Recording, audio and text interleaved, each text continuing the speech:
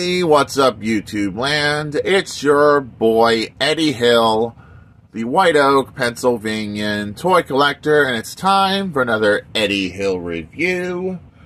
It's review time, people. And today we'll be reviewing Transformers Prime Megatron. And yes, he is an awesome-looking spaceship robot figure, and he is just so amazing, and I'm so glad to finally own this. As you know, Transformers Prime Megatron, in no matter what universe, in the G1 or otherwise, he is the leader of the Decepticons, and he is my #1 favorite Decepticon. When I found this guy at Rossi's flea market for only $5 and was able to put him together, I was so happy, and I was so happy to own him. It made me excited. Will I pick up any more Transformers Prime action figures? Yes, they are awesome. They look amazing, and they're a whole lot of fun. But now it's been a minute, let's look at this figure's glory. The spaceship mode is amazing. I don't have the original fusion cannon, but I do have this Construct Bots cannon with the blades from Kickback on his vehicle mode, covering up that robot mode head.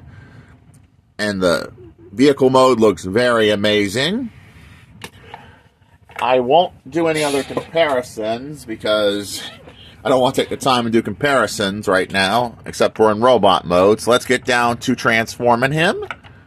First, we're going to disconnect that cool-looking cannon, because you see I connected the Kickback blades from the Legacy Kickback to make an epic, cool-looking fusion cannon. I call the Omega Cannon, as I call it.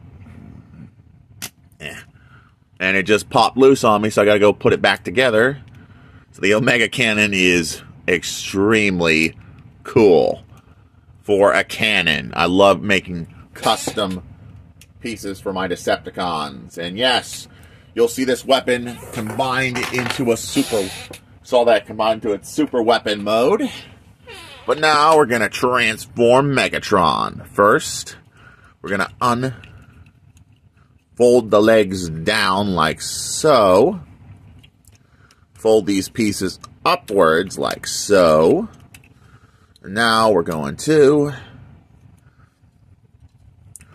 pull the arms out of the hinges that go right into these pegs in his inner arm socket right there. And second verse, just like the first, pop the arm, rotate it outwards, flip it down like so, rotate the arm so it goes perfectly, rotate at the bicep, second verse, just like the first, and then you're going to, first you're going to pull this down and out and flip this up, rotate his legs and straighten them out like so. And then you're going to peg in his backpack, straighten out his arms, and these pieces right here will become his classic Transformers Prime shoulder pads. And then we work on the feet, which you just do it like so. So you got the feet all transformed with several easy steps. And there you got Leader Megatron in all his glory. But he is missing his... We got to give him his cannon of Autobot destruction. My copy is really... This peg on mine is really loose. And we'll give him the saber I made just for him, using the Kickback energy blades into his Dark Energon sword, if I can get him to hold it. Sorry about that. He doesn't want to hold his blade of chaos.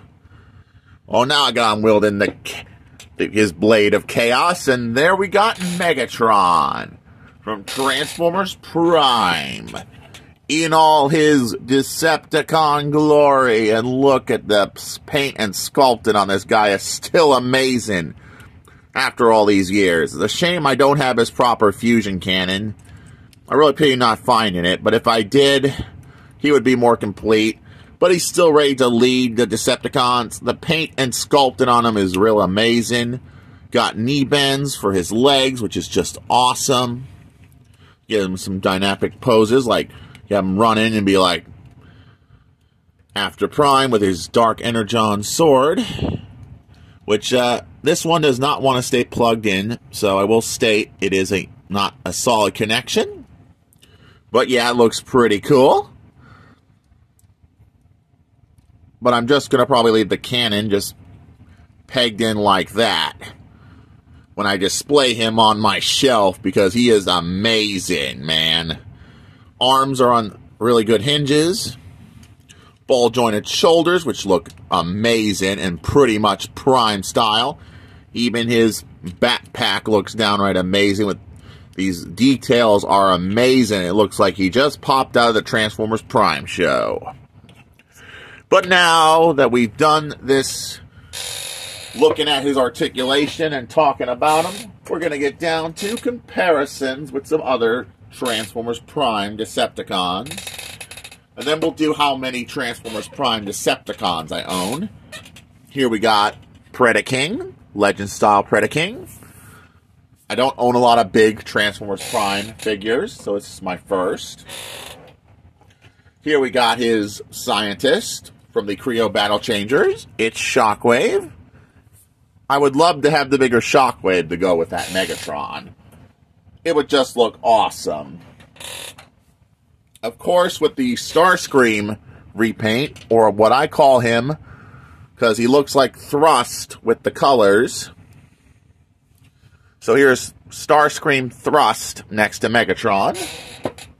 And of course, with good old Nemesis Prime.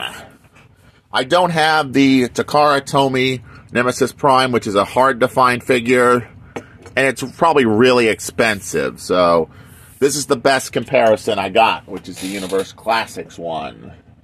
Of course, with good old Arachnid, if I can get her, next to Megatron. A lot of these figures are small compared to this guy. But here's Arachnid. The treacherous Arachnid, as much as Starscream's treacherous.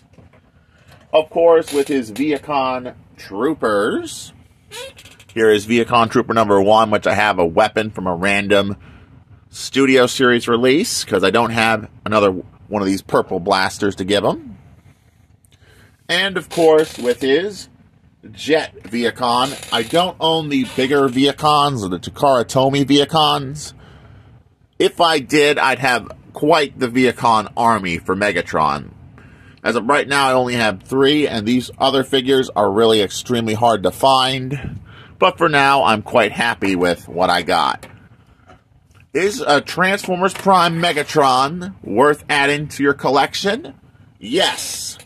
I paid $5 for him, and I do not regret picking him up. He is so amazing, and he looks awesome. And I look forward to putting him in my collection tonight, because he is awesome.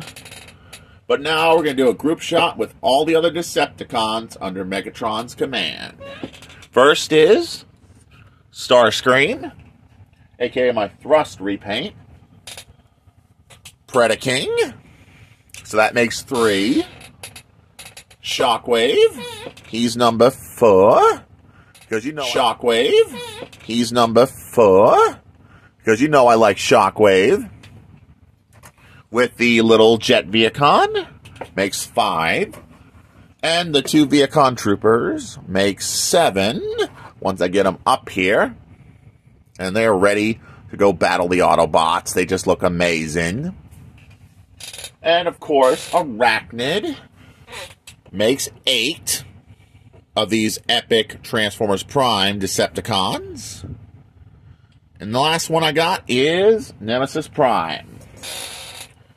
And do I highly recommend you get these figures? Yes. If you love Transformers Prime as much as I do, these guys are worth the money.